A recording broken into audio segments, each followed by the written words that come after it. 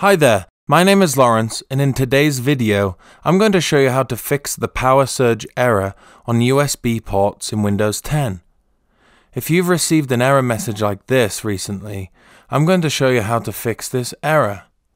To get started, go into the Windows Start bar and type in Device Manager.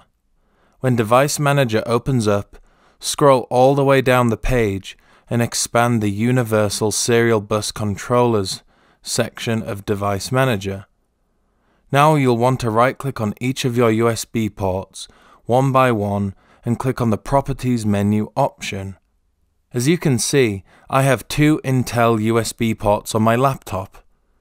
Once the Properties dialog window opens up, click on the Power Management tab, then uncheck the Allow the computer to turn off this device to save power setting, and then click on the OK button. This should now stop the USB port power surge error notification from displaying, and it's as easy as that. Fixing the power surge error for USB ports is a simple task to perform.